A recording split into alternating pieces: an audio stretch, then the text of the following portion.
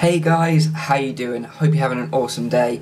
Mike here from virtualrealityoasis.com, and today I'm going to be showing you how to tweak your files within Google Earth VR so it is compatible with the Oculus Rift. So grab a nice cup of tea, sit back, relax, and let's dive in. Hey guys, so here we are on my desktop. First things first, you want to go to Steam and download the Google Earth VR application, which is completely free. You'll see once it's installed, if you try and launch the application with an Oculus Rift attached, you'll get this warning here. Earth VR only supports HTC Vive at this time. Now, Google have stated that they're planning to release a version that's compatible with the Oculus Rift in the future, but there is a way that you can get around this in the meantime and check it out. It's supposed to be awesome. I've not actually tried it out yet, so once I've finished this, I'm going to give it a go myself. So this is what you need to do, guys. Jump to your browser and go here. A guy from the community, Shockfire7, apparently he's on the Oculus Reddit, released this little workaround.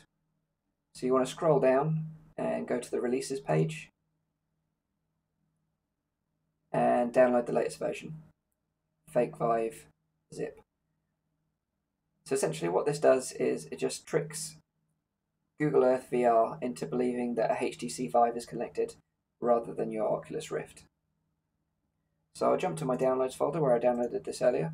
It is a very small file, and just extract it here. Open it up, and inside is this .dll file, DD draw. So what we want to do now is copy this over to the Google Earth VR installation folder, and you can easily navigate to that through Steam by right-clicking, Properties, Local Files, Browse Local Files. And now you just want to paste the dddraw.dll file within the installation folder.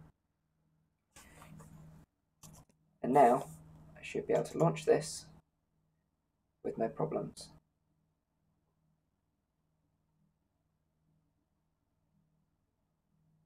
So that's it, guys. I hope this video helped. If it did help you out, please hit the like button. That would help me out loads. If you've got any ideas of how I can improve this channel or any games or applications you want me to try out, then please let me know in the comments below. If you want to subscribe to the channel, please hit the button here. And if you want to see my video, which is going to be uploaded very shortly, which is going to be the tour of London using the Google Earth virtual reality application, then please click the video here. So thanks again for watching, guys, and see you on the next one.